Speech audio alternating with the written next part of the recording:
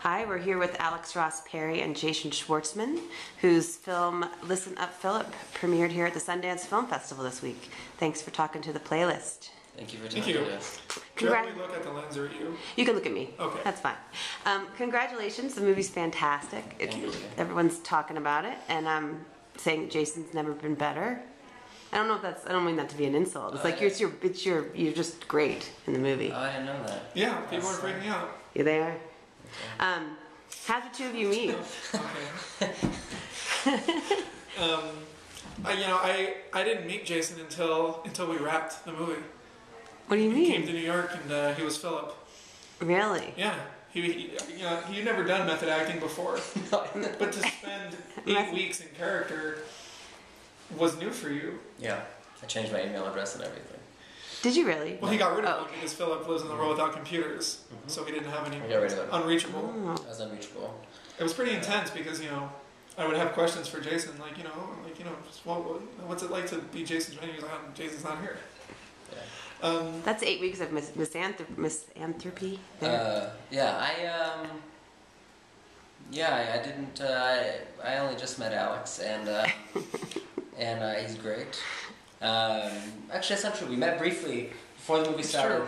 We had dinner together and we got along. Then I met him after the movie, and he seemed like it was, it seemed like it went well. And it's funny that I saw you right before and after. It was like perfectly bookended. Yeah, because that entire period in the middle was just Philip. Yeah.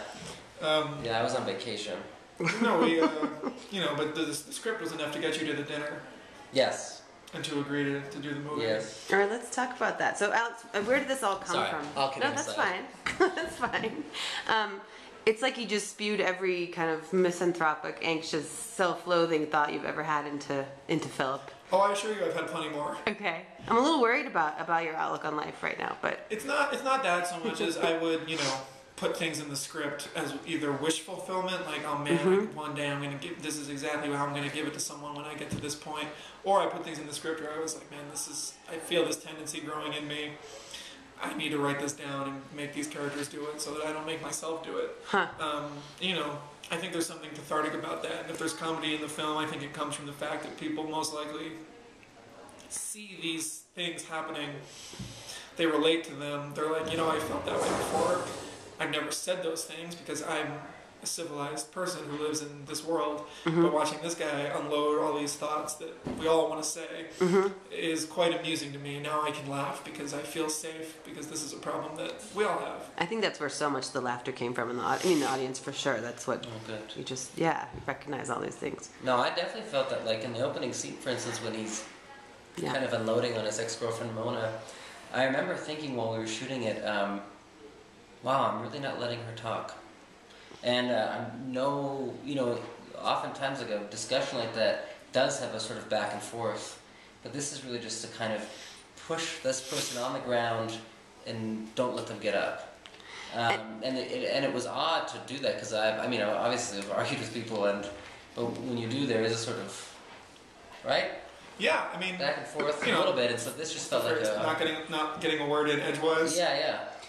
And do you think that's what sets Philip off? What do you think he's like before we see him do that? If I had an idea on that, there'd be another scene at the beginning of the movie. Okay. I don't know. He's probably a simmering cauldron of rage ready to boil over. And I think we start his story at exactly the minute where that cauldron starts to boil. Because, we talked about Philip as being like you look at this movie like something, say Scarface, where that very first scene, Philip gets his first taste of this illicit material. By the end of the movie, he's just drugged out of his mind and completely overwhelmed by this thing that he shouldn't have tried in the first place. He lets the demons in. He decides to be this kind of a guy, and he's just like, I'm just going to try this. I'm just going to try being this kind of a guy. And then he's just like, this is the best feeling in the world. I could go all night. This is amazing. And at the end of the movie, it's like, wow, see, that's what happens when you do drugs. Yeah. When by the end of the movie, it's his natural instinct. In the beginning, it's just something he's sort of toying with, and I think at the end it becomes his reflex. Yeah, habit. Yeah. What did you think when you first read the script? Did it come to you fully formed, or did you come on board earlier? Did the script come to me? Yeah. Yeah. I got the script. Okay. And, it was an amazing experience reading it because I remember reading like 30 pages and feeling like this is a miserable person, this character, and an extreme point, and an extreme low. And I kind of put it down for a second. I was like, I feel strange. I can't believe he said that to that person. I played with my daughter for a second. I was like, I gotta take a second. And then like 20 minutes later, going, what's going on over there with that guy? You know, and it's very, like, it just pulls you. It's very like, it was such a great script to read, and it, also I like, you know, we get to spend time with each. Hey, how are you? Oh, Elizabeth Moss, ladies and gentlemen. No, but you get to spend like time with these characters, with my ex-girlfriend played by Elizabeth Moss and Ike Zimmerman, who's Girlfriend. Yeah. girlfriend. Yeah, I say girlfriend too. Sorry. And Jonathan Pryce, Ike Zimmerman, and you were saying that you timed it, and each person gets about roughly 20 minutes.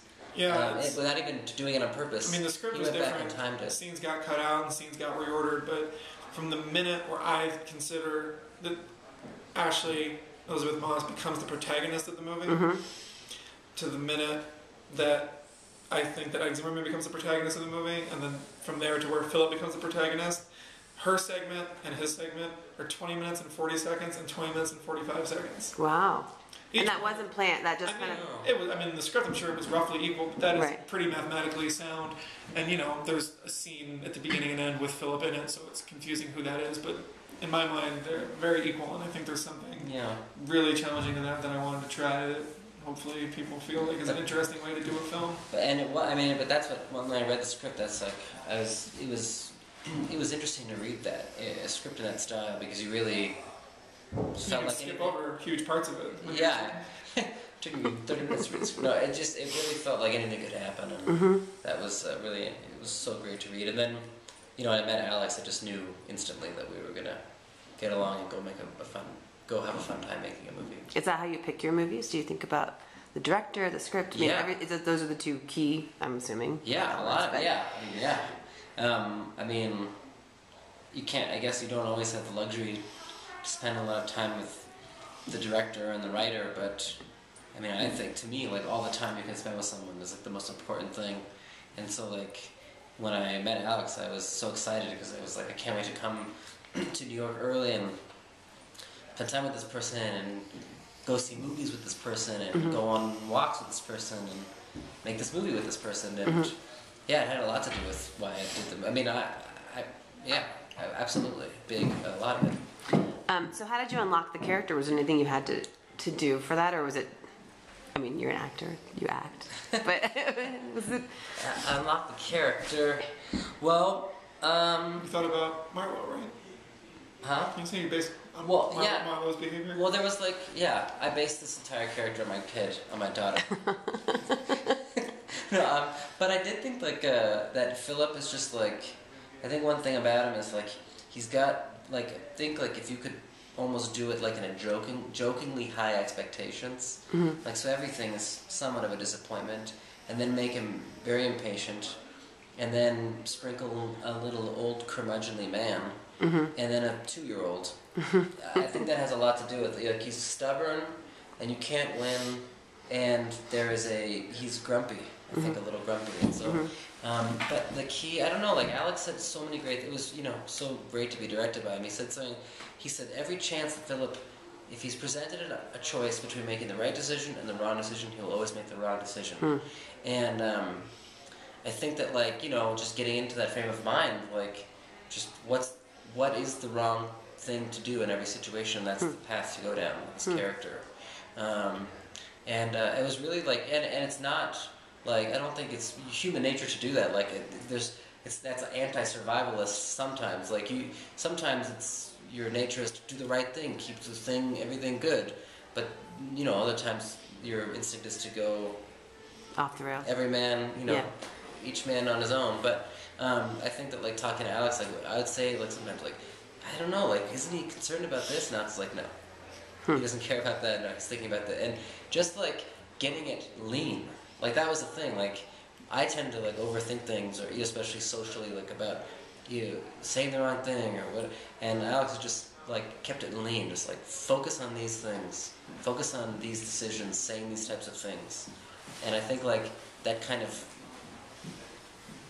you know what I mean, that kind of thing was amazing. And also like just being able to talk to people like this was fun. And I describe it as like, you know, in my personal life, say like you're driving like an electric car, and then to play Philip was like getting to borrow a Ferrari for a couple of months and just getting to like just like floor it. You know, when we were in New You know what I York, mean? Just like rip into people, and it started to happen in like my normal life. Yeah. When we were in New York, you said you would like we'd meet up later in the day, and you'd be like, yeah, you know, I was walking around this morning, and like I was just like thinking, like Philip thinking, and I was just like, God, these people are just everywhere. Oh, yeah. They're in my way. Like I went to order something and it took them forever, and I just wanted to like scream at them and tell them I don't even want it anymore. Yeah. And you're like, it's really never my instincts to do that, but like Yeah. I read the script again this morning, and then I'm out getting a smoothie, and I'm just like, just want to yell at them and be like, what's taking so long? Like, Or like I remember we were walking one time, and we were just like walking on the street, and I just saw someone in the corner, and my instinct was to reach in my pocket and take out my keys and throw them at them. And that's not like something I normally would do, but I think we spent, you know, every day before we even shot this, like a month almost together, just kind of like basically meditating and marinating in these kinds of herbs. You know, just this kind of like thing that It's hard to divorce. Yeah. Yeah, this person had a fanny pack or an absurd haircut. both. There was just something so obnoxious about it. It was I don't know. Yeah. I do remember that really well, but I don't remember what the person was. Yeah, I just remember they were leaning against a wall in a way that drove me nuts. Oh no, it was like a guy wearing a halter top drinking a smoothie. Oh, maybe that's what it was. Yeah, that's what it was. That's what it was, yeah. Yeah, he deserved to be taken out. Yeah. He deserved to be put to the ground. Although I didn't do it. 10 minutes later, I'm walking out with my own smoothie. Goodbye. In your Walks halter top? Walks out, and this guy says, hey, Jason, huge fan. Oh, thank you so much. So there's a lot of influences on display in the film. I think it feels, you know, there's Cassavetes, there's Woody Allen, there's Sidney Lumet. Just feels like those great kind of 70s with the palette, the flat camera and the palette and the music and the narration. Oh, it's okay. Do you use the bathroom? Yeah. Yeah, come on. Yeah, absolutely. And you just made the city come alive too. I mean, it feels like the Brooklyn where I live. You know, there's a lot to it. So, who do you consider to be your greatest influences? And are those homages deliberate or conscious? Right. Well, my greatest influences would just be filmmakers who, throughout their career, are consistently excellent. I mean, I could say who those are, and I would say something like Brian De Palma or Paul Schrader. Now, I don't know if that's evident in this film, but to me, it's like these are my biggest influences because they really never make a misstep, or very rarely make a misstep, no matter what they're doing. Not to say someone could ever possibly make the argument that there's any De Palma in this film, but he is cinema to me, and I'm never not thinking about him. Interesting. But, you know, Paul Schrader is such a titan to me, and I do feel like, you know, everything I've ever written is in some way part of the Paul Schrader world of the lonely individual, the one person against everything, and his themes, you know, everything he's ever written and directed or written for someone else basically is that, and it's never failed to touch me deeply because he's just so good, and he's just explored the same theme 30 times over the last several decades, and he's just a king. And but you can think about 100 things when you've seen a lot of movies, but for this, you know, you just have to get to the point where you're narrowing it down, because if you want to be influenced by and talk about 50 movies, you can't ask people to look at 50 movies. You really need to know what you want. You need to know what you're looking for. And, you know, Woody Allen, narratively, the milieu, yes, perhaps. What I really took away from him was the way that Husbands and Wives is shot. I mean, me and Sean, our cinematographer, put that movie on. Don't even need the volume. And just the camera work in Husbands and Wives is from another universe of cinema that 22 years later is still not something we've ever caught up with. It is from a world beyond our comprehension, and there is some magic happening in that film. And, you know, forget about all the themes of his movies and the comedy. That alone is what we were looking for. Now, everything else, of course, is part of our fabric, is, you know, people who live in a world with film, because, of course, he's in the DNA, and Right. It's unavoidable, but that aspect of that film specifically could not have been more essential to this film. And of course, his New York of the 80s in early '90s New York. I just wanted that brown, dignified New York of people who read and no one's watching TV and no one's on their phones, and I just fetishize it. And then we watched this. And then there's that restaurant with the zebras. Is that Gina's or what's that restaurant? That is a bar in Park Slope called really? the Fifth Estate that happens to have that wallpaper. Okay, because that's from like Woody Allen movies back in the day. Like he used to use those. Yeah, I mean that's a coincidence. Okay. That's a restaurant. That's a bar that's 3 blocks from my house that my buddy knows the owner. We got to film there, and we were like, "Hey, there's that wallpaper." And we watched Maurice Pialat's "We Won't Grow Old Together," which is a French film from 1972 about Big influence. documentary filmmaker and the relationship he has with this woman, and takes place over a similarly nebulous period of time as Listen Up, Philip. And just the movie has no relationship with chronological storytelling. There'll be a scene where people are screaming and grabbing each other by the lapels, and then it just cuts in the middle of a fight, and the next scene they're just walking on the beach holding hands.